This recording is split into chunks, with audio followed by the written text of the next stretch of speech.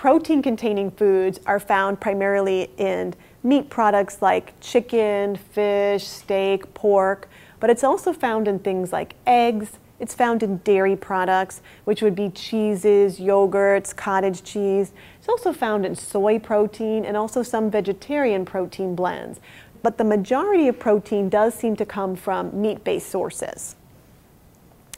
The reason protein is so important is that the body will break down the only place we have protein in our body if we don't take in what we need each day.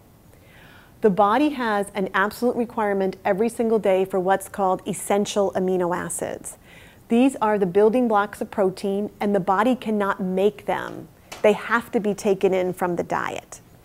So if you go ahead and you don't have enough protein in your diet because you're actually cutting down on calories or you're just not eating well or that, your body will actually take protein out of your own muscle tissue.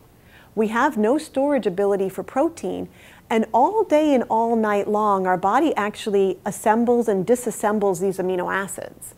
So after you sleep all night for 8 to 10 hours, you haven't been eating all night, you've been sleeping. The body has had needs for certain amino acids and the body has been breaking them down and reassembling them.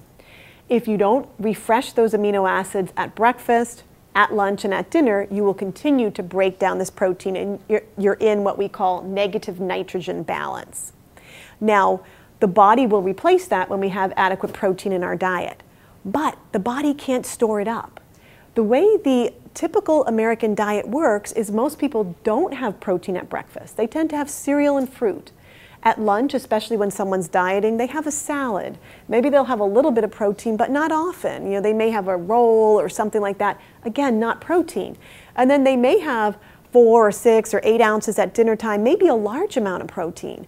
But the body can't store up the protein it had at dinner to replace those amino acids that are needed at breakfast time.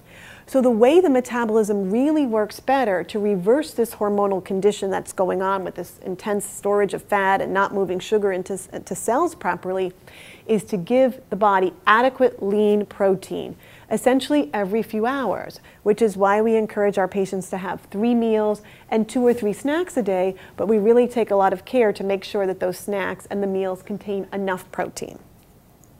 The body relies on protein for so many chemical pathways that the body can't live without it. And in fact, when somebody is sick and they get malnourished, they break down muscle tissue. Many people, when they diet without understanding this, will lose weight, but they break down muscle tissue, and the body will break down muscle tissue before it allows any fat to be lost.